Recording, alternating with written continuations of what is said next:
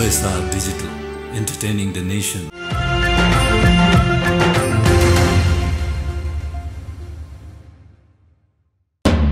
Juthe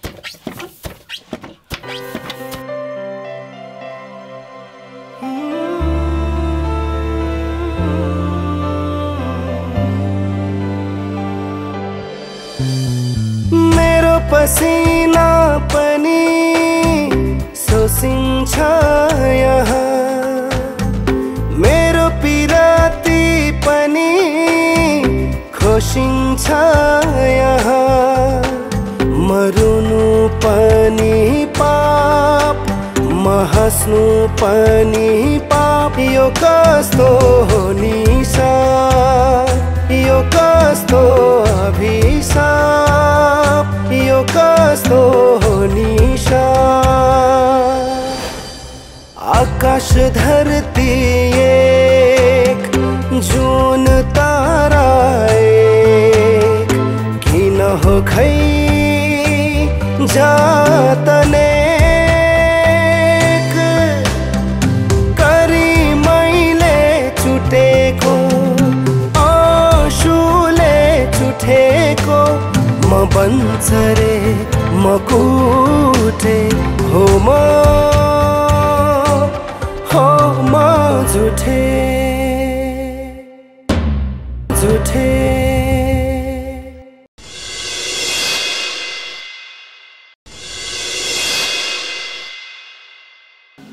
काइली मैले तँलाई धेरैचोटि भनिसके मेरो छोरी तेरो घरको बुहारी बन्न सक्दिन भनेर यो कुरा तिमीहरू आमा छोराले माने जस्तो गर्दै सधैँ अवज्ञा गर्यो तेरो छोराको ज्यान मैले 3 चोटि माफी दिइसके अब माफ गर्दिन म नहरन्छ बाँस नबच्छ बाँसुरी सिरदार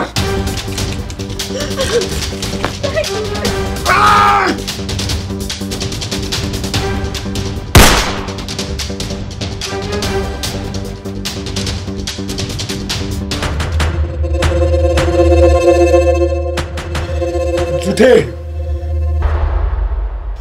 मैले तँलाई निधारमै निशाना लाउन सक्थे तर 2 वर्ष अगाडि म बिरामी हुँदा तैँले मलाई रगत दिएर बचाएको छस्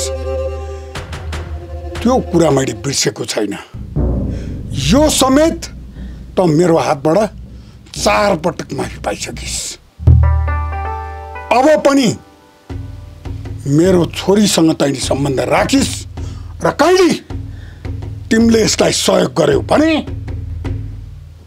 म यसलाई जिउँदो छोड्दिन मेरो रिसको पराकाष्ठा अहिले पनि त्यत्तिकै छ कहिले यसलाई खिचाएर लग यसलाई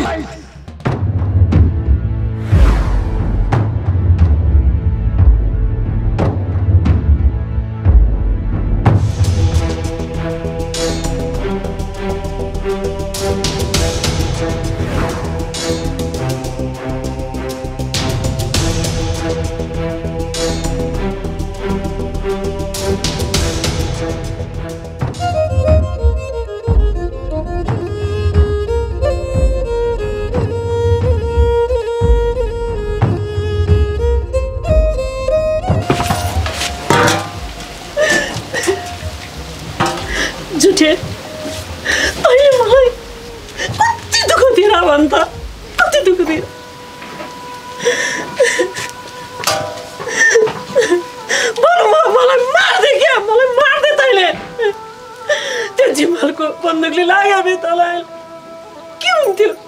मेरो हालत के हुन्थ्यो? तँलाई के हुन्थ्यो? यसलाई त मैले जति सम्झाए पनि भएन, जति सम्झाए पनि भएन। धिक्कार होस् मेरो कर्म। बरु मलाई मार्दे तैँले। दिन रात सम्झाउँदा फेरि पनि नसम्झिने त कस्तो जन्मेर छिस् के? मलाई बरु मार्दे।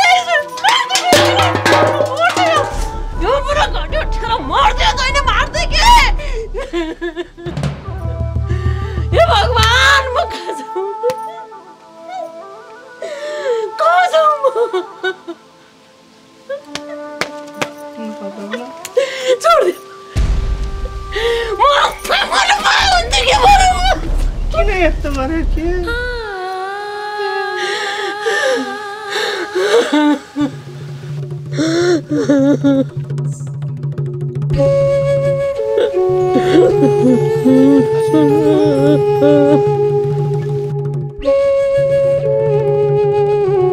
कहिले आमा?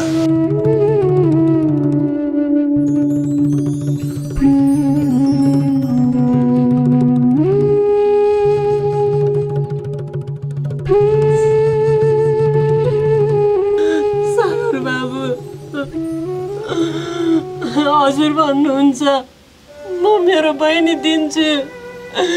जिम्माल भन्नुहुन्छ, म मेरो छोरी दिन्न, यसलाई त बन्दुकले हानेर मारिदिन्छु भन्नुहुन्छ।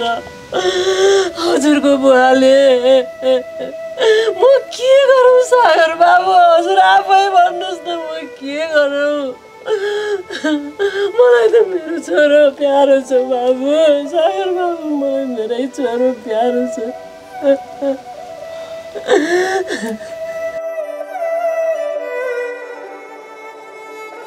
जुठे एकछिन आइज।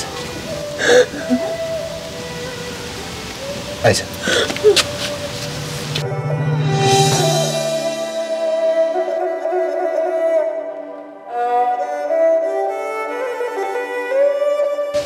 जुठे, म भोलि जाँदैछु। मेरो छुट्टी पनि सकिन लाग्यो।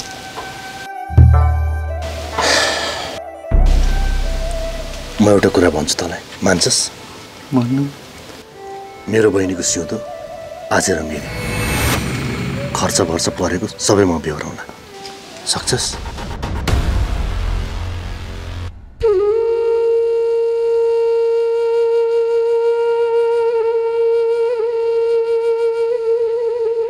आमा रोको रहेछन्, यही कारणले सिउँदो मात्रै रङ्गाएर के गर्नु?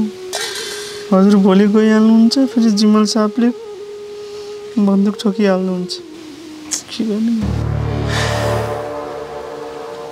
किण मैसँग मुला। आज मन्दिरमा गएर मेरो बहिनीको सिउँदो रङ्गाइदे।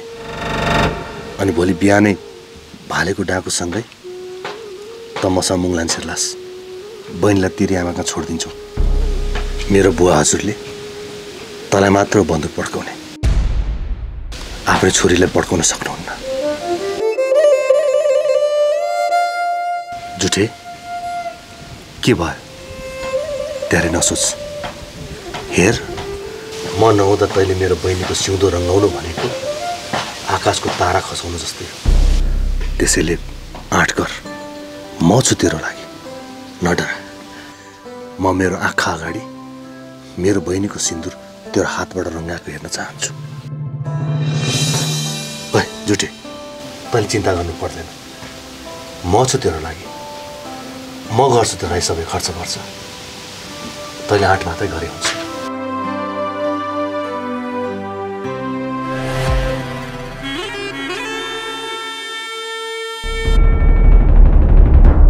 काका,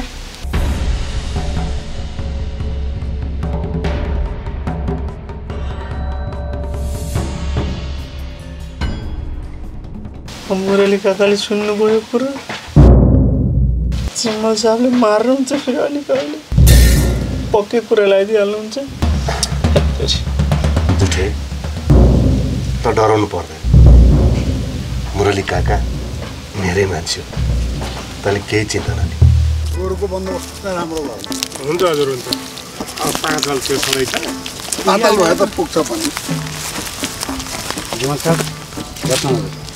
दर्शन हुन त हजुरले मलाई ठुलो दुश्मन देखिबक्सिया छ, तर म हजुरको दुश्मन होइन।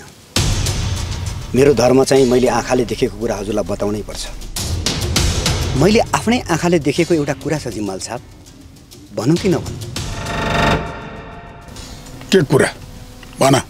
अघि भर्खर त्यहाँ म मेरो आँखा अगाडि मेरो बहिनीको सिन्दुर तेरो हातबाट रङ्गाएको हेर्न चाहन्छु।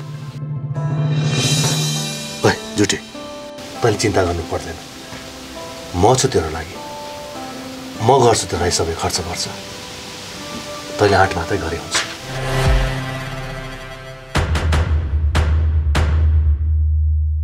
अब हजुरलाई दुश्मनले भनेको कुरा विश्वास लाग्दैन भने हजुर आफ्नै आँखाले गएर हेरिबक्सियोस्। श्रीधर हजुर जिमल साहब।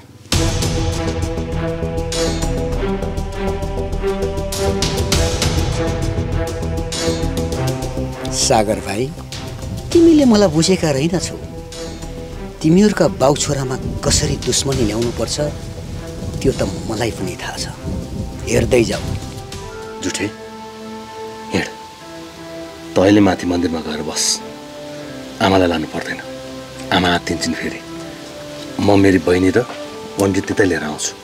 आज यो काम सघाउनुपर्छ। हिँड्छौँ, आइज हिँड भनेको।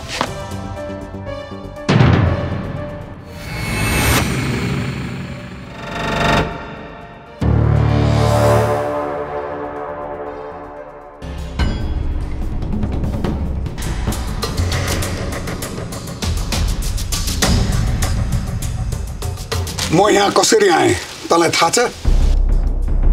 तेरो भरपर्दो विश्वासिलो मुरलीधरले भनेर यहाँ आएको। त्यसले मलाई त्यहाँ के भने? अब हजुरलाई दुश्मनले भनेको कुरा विश्वास लाग्दैन भने हजुर आफ्नै आँखाले गएर हेरिबक्सियोस्। अब के भन्छस् छोरा तैँले? त मेरो विपक्षीमा लागिरहेको थिइस्, मलाई थाहा थियो, तर मैले भनेको थिएन। तर त्यो नाथे मुरली कस्तो छ भनेर तँलाई बुझाउनु थियो। अब त थाहा पाइस् होइन? जसलाई तैँले विश्वास गरिस्, जसमाथि तैँले भर गरिस्, देखिस् त आज कस्तो निस्क्यो यो मान्छे। यस्ता घात गर्ने मान्छेको सङ्गतमा लागेर आफ्नो बुवालाई पनि शङ्का गरिस्, आफ्नो बुवाको पनि कुरा सुनिनु छैन तैँले। हुन त यसलाई बन्दुक पड्काएर मारिदिन्थे,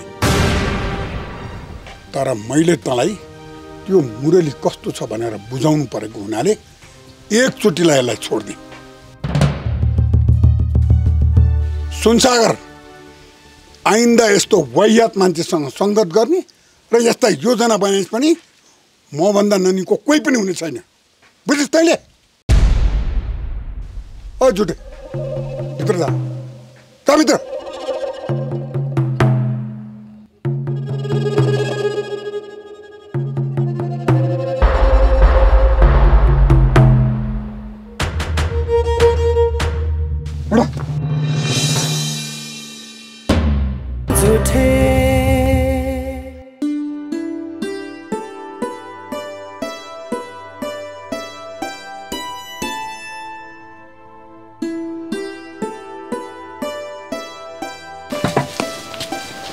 चौरे दाइ, हामीलाई बोलाउनु भयो र के काम थियो कि? भोलि कार्की, खासमा मैले तिमीहरूको नराम्रो सोचेको नि होइन, राम्रै होस् भन्ने सोचेको हो होइन। मैले कुरा बुझिनँ नि दाइ। कुरा के भने नि, यो जसको आड भरोसामा तिमीहरू दुईजनाले चाहिँ यो निर्णय लिन पुगेका छौ नि, हो उसकै नियतमाथि नै शङ्का गर्नुपर्ने अवस्था आइसक्यो क्या। कसको? मुरली काको कुरा गर्नुमा चौरे दाइ? हो तपाईँ मुरलीधर दाइकै कुरा गरे हो। तिमीहरू जसरी अन्धभक्त भएर पछि लागिरहेछौ नि, अघि भर्खर के भयो तिमीहरूलाई थाहा छ? अब हजुरलाई दुश्मनले भनेको कुरा विश्वास लाग्दैन भने आफ्नै आँखाले गएर हेरिबक्सियोस्। श्रीधर हजुर जिमल साहब।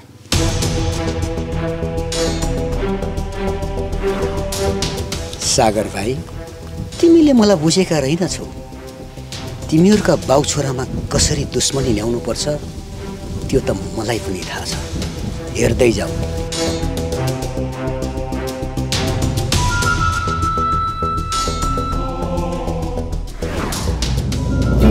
ल तिमीहरू नै भन, गलत को? त्यो जिम्मलदेखि चाहिँ तर्केर भाग्नुपर्ने अनि त्यो मुरलीधरको चाहिँ पछि लाग्नुपर्ने कारण के हो? त्यही मधेसमा अलिकति जग्गा दिन्छु भनेको छन्, त्यही होइन? दिएका त छैन नि। कमसेकम जिम्मलले त त्यो रातमाटाको खेत त दिएको थियो नि। त्यो दिन्छु भनेर आश मात्रै देखाउनेको भन्दा नि कमसेकम अलिकति भने पनि दिएका मान्छेलाई बढी विश्वास गर्ने गर क्या। हेर कार्की, म मेरो बहिनी तिमीलाई दिँदिन्न भनेर भन्दिनँ, म दिन्छु म। ल मैले दिएँ रे तिमीलाई मेरो बहिनी, तिमीले हातमा केले जोड्छौ? सधैँ कहिले एउटाको कहिले अर्को पछि लाएर मात्रै जीवन निर्वाह चल्छ? इलम खोइ, आफ्नो खुट्टा उभिन सक्ने भाउ केही न केही इलम गरेर देखाऊ, म मेरो बहिनी दिन्छु। ल पक्का दिन्छौ त दाइ? दिन्छु, बोलेपछि के? तोपे, मलाई चाउरे दाइको कुराले एकदम मन छोयो। हामीलाई मुरलीधर काकाले जग्गा दिन्छु पो भनेछ नि त मधेसमा, दिएका त छैनन् नि। के थाहा उनको त्यहाँ केही छैन कि? ठिक भने सरकार कि तैँले जे भए पनि जुठे हाम्रो साथी हो। जुठे र सागरदाको पक्षमा बोले चाहिँ गरी त्यस्तरी धोका दिने मान्छेले भोलि हामीलाई पनि धोका दिँदैनन् भन्न सकिँदैन। ठिक समयमा आँखा खोलिदिनु भयो साउरे दाइ। हामी आजै जिमल साहबकोमा गएर माफी माग्छौँ र हजुरको सङ्गत छोड्दैनौँ भन्छौँ। कार्की जाउँ, जिमल साहबसँग माफी मागौँ। लैन्छ।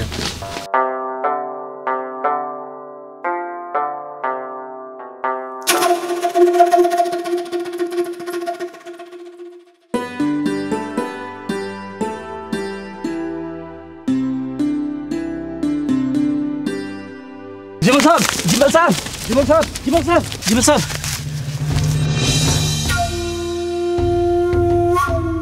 के हो? जिम्मल साहब,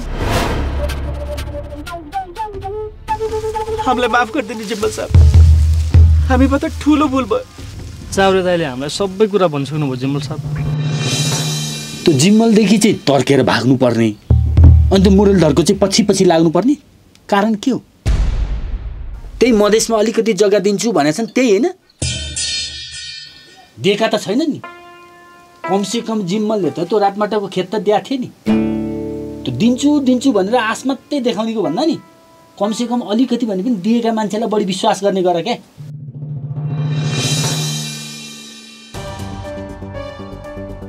ल ठिक छ, तिमीहरू भरे म कहाँ हो? हस् जिमल साहब। ल जाऊ तिमीहरू। हस् जिमल साहब।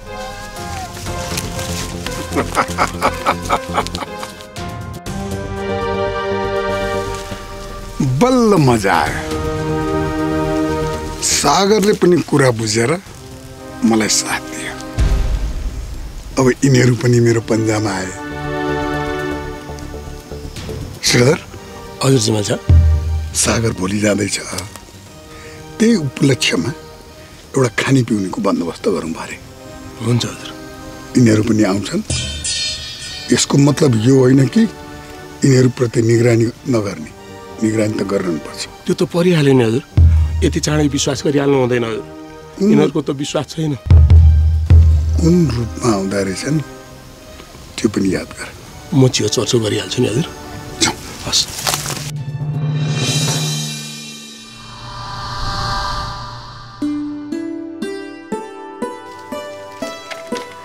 हेर्दै सागर बाबुको पनि जाने दिन आइसक्यो। अब भोलि सागर बाबु गएपछि त गाउँै शून्य हुने बुझ्यो मर्छ। त्यही त के गर्नु काका, पल्टनको नुन खाएको छु, अब नुनको सोझो त गर्नै परेन। तेरो भाउजू कहाँ गएछ? भाउजू पनि आएको भए हुन्थ्यो नि। उहाँ भोलि दाइ जाने अनि त्यही भएर तयारी गरिदिउँ। हो त नि काका। जिमल साहब, मैले पनि खानु र भने। ल खाने नि, छोरा आएको उपलक्ष्यमा एक दिन रमाइलो गरेको छैन। मैले तिमीलाई दिउँसै भने होइन खुर्कन खाऊ खाऊ न खाऊ खुसी मनाऊ लिनुहोस् न काका लिनुहोस्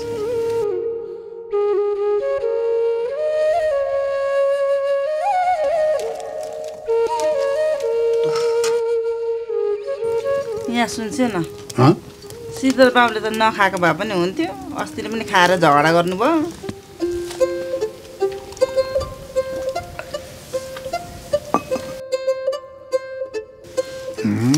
बित्या कुरो बिर्सिसकेको खान्दो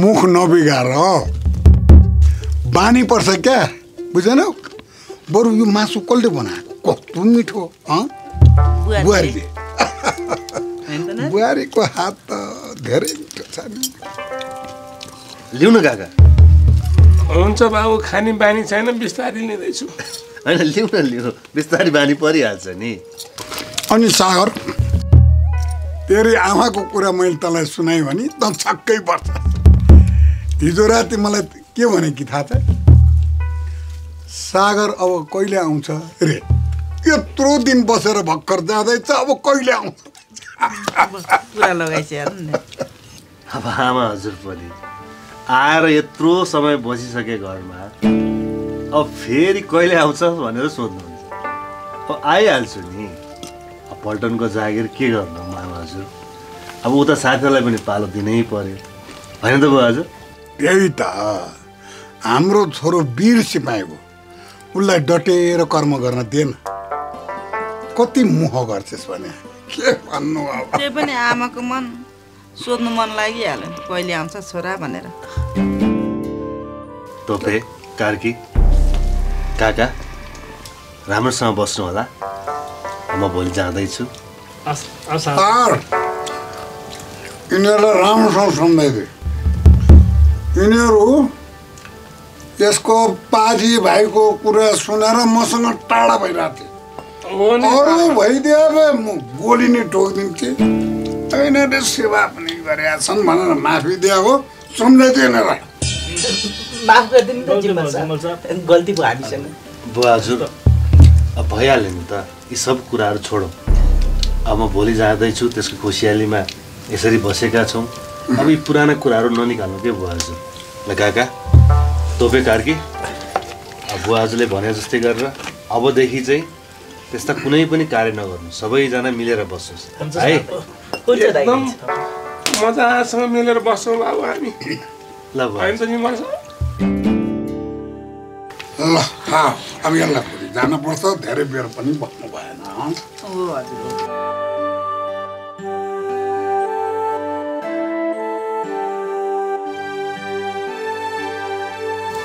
मजाले हुन्छ जिम्मा साहब मिठो रहेछ है आमा दालमुट त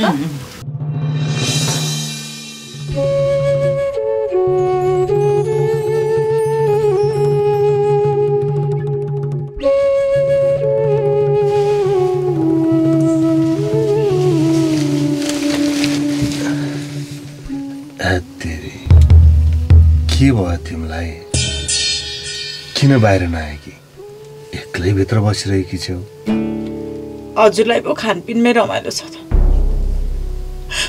आफूलाई त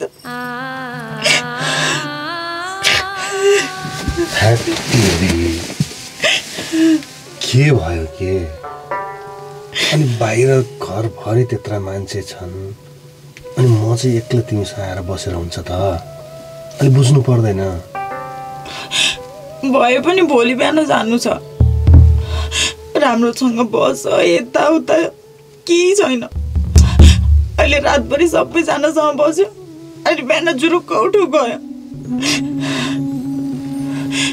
सावित्री के भने कि के तिमीले म सधैँको लागि जान लागेको हो र फेरि आइहाल्छु नि हेर त अहिलेसम्मको छुट्टीमा सबैभन्दा बढी छुट्टीमा बसेको यसपालि हो म अर्को पटक पनि यसै गरी नै छुट्टी लिएर आइहाल्छु नि तिमी किन चिन्ता गर्छौ भन त खुबै हजुरलाई पो कति धेरै बसे जस्तो लाग्छ त आफूलाई त 2 घन्टा नै बसे जस्तो लाग्दैन यो दसैँ तिहार पनि कति छिटो सक्यो भने दसैँ तिहार मात्र हो र लाठी हेर त यत्रो समय बसिसकेको छु म सावित्री म पल्टनमा भए पनि मेरो मन सधैँ तिमी माथि नै रहिरहन्छ मैले सुनेको तिमी घाँस दाउरा गर्न भिरभिर जान्छौ रे अबदेखि भिरभिरमा त्यसरी घाँस दाउरा गर्न नजानु है अब त हाम्रो परिवार पनि सबै मिलिसकेका छौँ भोकै नबस्नु भोक लाग्यो भने पनि आमासँग खानेकुरा मागेर खानु आफ्नो स्वास्थ्यको हेरचाह गर्नु मेरो केही पनि चिन्ता नगर्नु है हजुरलाई भन्न त सजिलो छ तर कहाँ र कतिसम्म खेप्नुपर्छ त्यो म भोग्नेलाई थाहा छ भइहाल्यो यो कुरातिर नजाऊ हजुर पनि आफ्नो ध्यान राख्नु लडाइँमा जाँदाखेरि परिवार छन् म छु भन्ने कुरा कहिले पनि नबिर्सिनु हामी सकेसम्म फेरि आउँदा छिट्टै छुट्टी मिलाएर आउनु चिन्ता नगर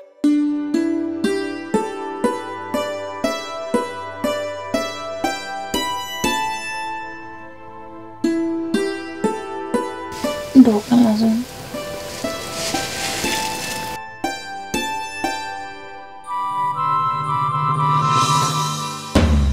जुठे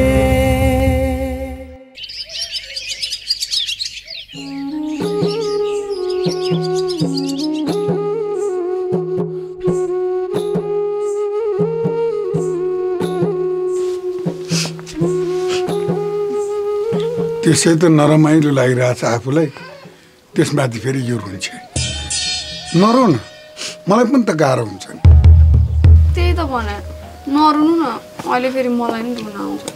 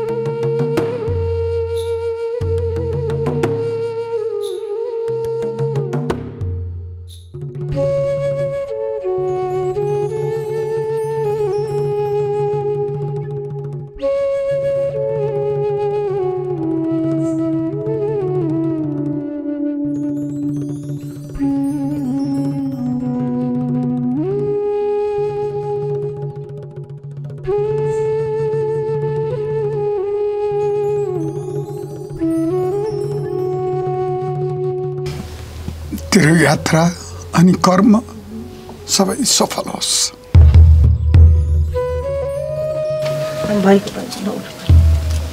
राम्रोसँग गाई बाबु चिठी लेख्दै गर्नु यो पैसा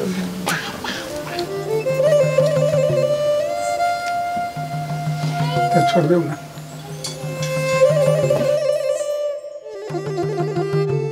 छोरा जाने बेलामा बहिनीहरूलाई टिका लगाइदिए साइद पर्छ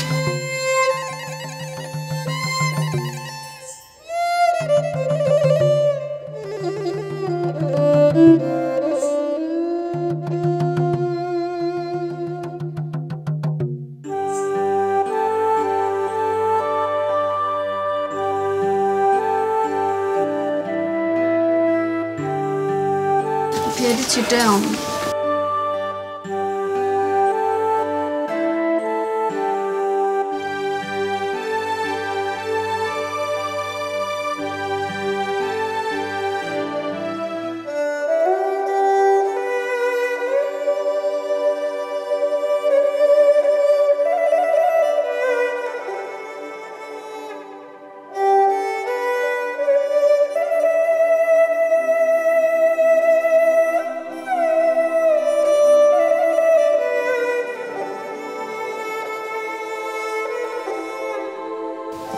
राम्रोसँग बस ल।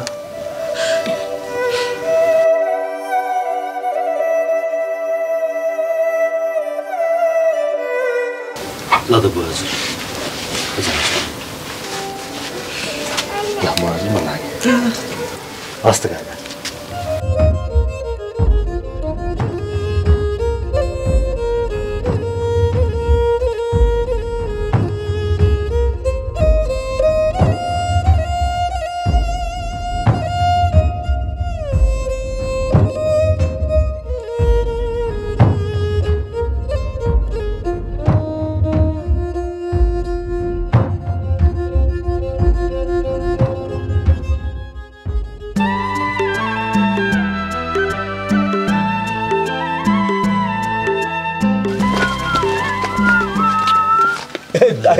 नमस्कार।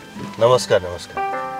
के हो गोथे त म जाने बेला बिदा गरेर पनि मेरो घर आइनस् त, यहाँ पो बसिरहेको छस्। अब त्यस्तै भयो के सागर दाइ। अब पोहोर पनि हजुर जाने बेलामा टिका लाएर कन्यालाई चाहिँ हो पैसा दिने, छोरा मान्छेलाई त के भने जस्तो गरेर पैसा खाँचे पाइएन। अब यहाँ बसेपछि त अरूले नदे भन्ने मान्छे भएन नि त, त्यही भएर अब भनौँ बाटो ढुकेकै भन्ने त होला। अब के हो त्यसो त पैसाको लागि बाटो ढुकेर बसेको त्यस्तै भन्ने हो कि के हो। अब म त के हो म त आफै विचार गरेर दिनु न भइहाल्छ नि। पुग्छ पुग्छ त राम्रोसँग जानु है सागर दाइ, एकदम राम्रोसँग जानु। जाने अनि घर आएको भए टिका लाउन पाउँथिस्। टिका त घरै अक्षता छ अबिनी छ, भिजाएर लगाइहाल्छु नि, आफै लाम्छु। तपाईँ जानुभयो भन्ने सम्झिन्छु अनि लाम्छु क्या है त। ल राम्रोसँग जानु, अनि चिठीमा सबैभन्दा माथि मेरो नाम लेख्नु न। ल ल है ल ल दाइ ल ल राम्रोसँग बस है। ल यति होला, अरू त छैन होला है। अब यति भए पुगिहाल्छ। ल ल ल हुन्छ ल दाइ ल। मिठाई चराम चराम दिमाग भनेको दिमाग, राम्रोसँग जानु है सागर दाइ। कति धेरै मिठाई खान्छ बा। के हो मिठाई लिएर आए जस्तो? सागर दाइ लाउर गए अनि जाने बेलामा मैले बाटो ढुकेर बसेको थिएँ, यति धेरै पैसा दिएको थिएँ, सबैको मिठाई किनेर ल्याइदिएँ। ल मिठाई खानु भयो, एउटा खानु। खाँदैन ए सागर लाउर गयो? लाउर जानु भयो है भर्खरी। अनि कताबाट गयो? यो सदरमुकामको बाटो भर्खरी झर्नु भयो। यो त्यसो भए मनेलाई नि दिनुपर्छ, म घर गएँ है त, दिनु पर्यो नि।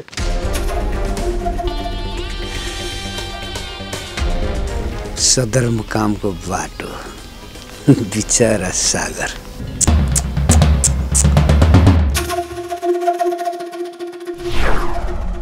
आकाश धरती एक जुन तारा एक, किन हो खै जातने करी मैले छुटेको आँसुले छुटेको, म बन्चरे म कुटे हो म झुठे।